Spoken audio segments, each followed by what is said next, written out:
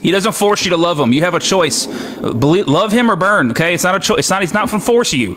Jesus came inside of me. But don't you take it out on God. Okay? God has a reason. Welcome back, everyone, to Project Nihilist.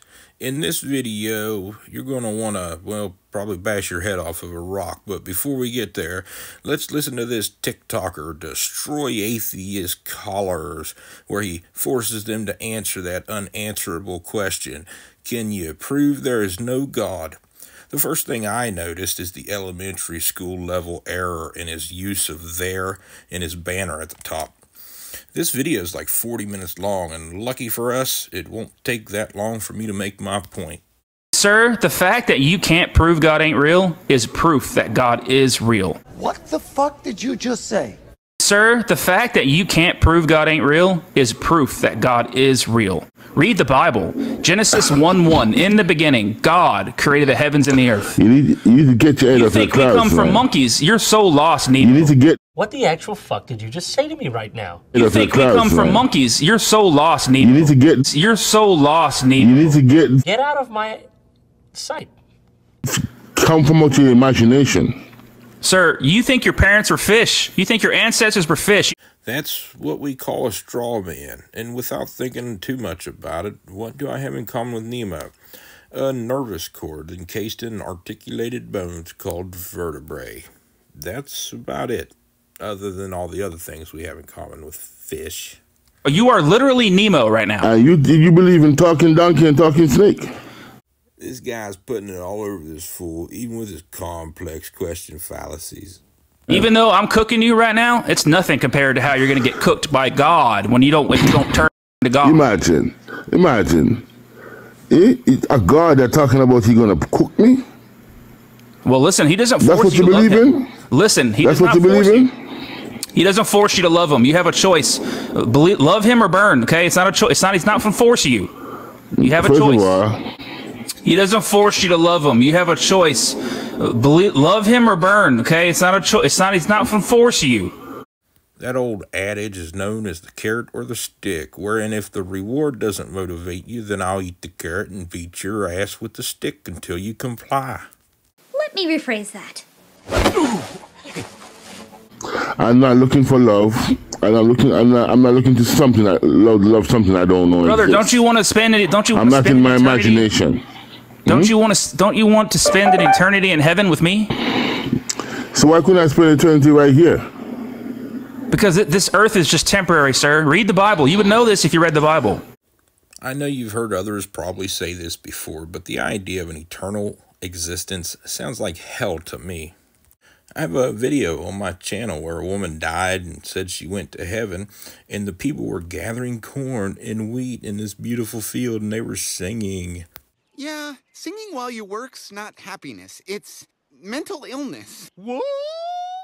Now, listen, atheists, prove that God ain't real or take the L and keep on scrolling, okay? That's as simple as that. Prove God ain't real or take the L. If you know someone who has the devil coming in them, share this live to them so that we can get them to get God to come inside them. Hey, prove to me that you've stopped cheating on your taxes. What, you've got ledgers, balance sheets, tax returns? That doesn't prove you're not cheating on your taxes. Jesus came inside of me. Can you hear me? Are you atheist? Hello, can you hear me? Yeah, are you atheist?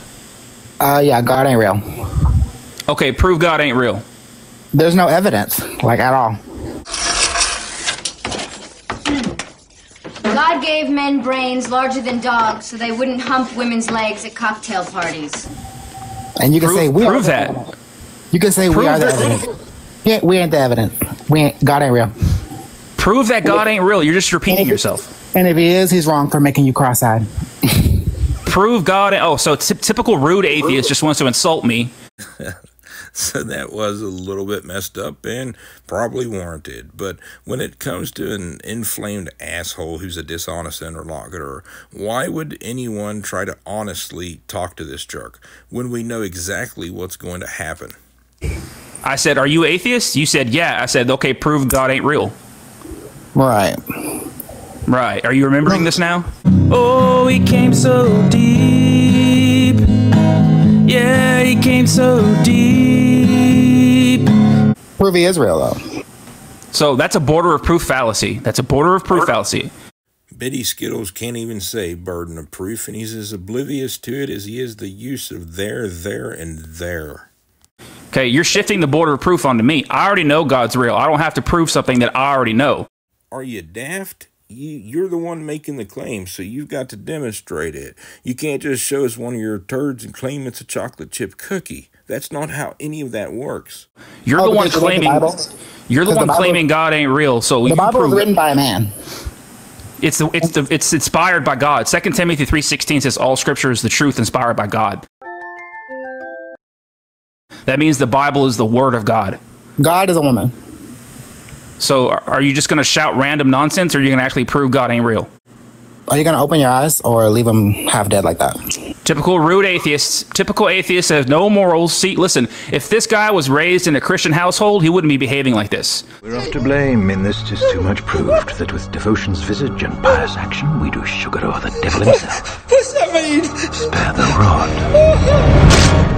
But since his parents are atheists... Christians are hypocrites, and they're going to hell for being judgmental, period. Oh, okay. Well, prove God ain't real, though.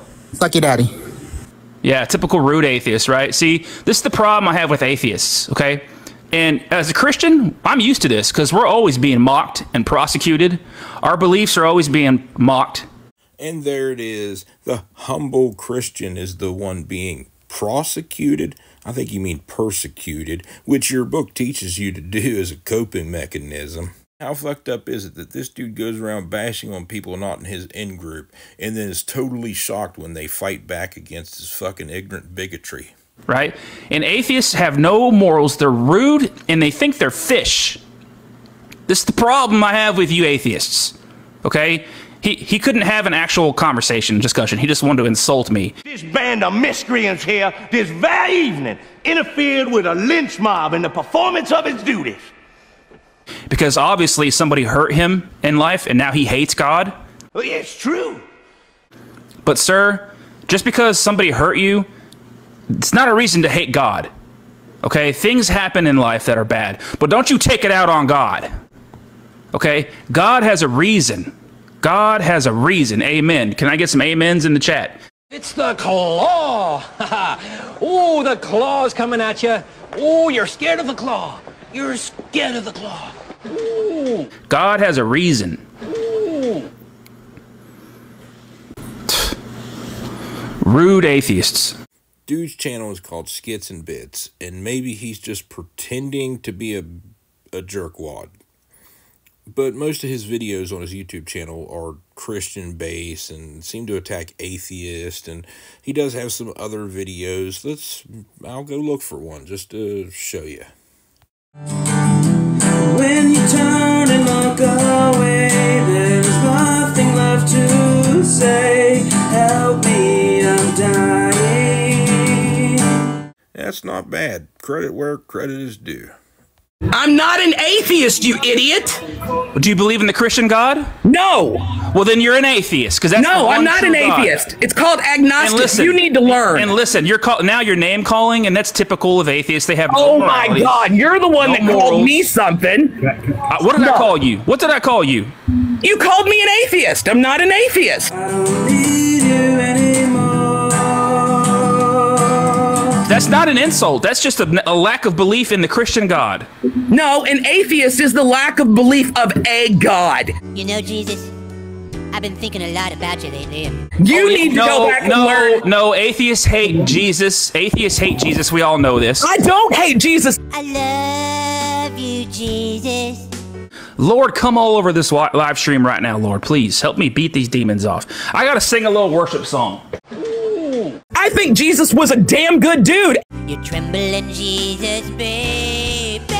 And the thing is, Christians like you know when I'm without you, there's a black hole in my life. Oh. God came so deep inside of me. OMG.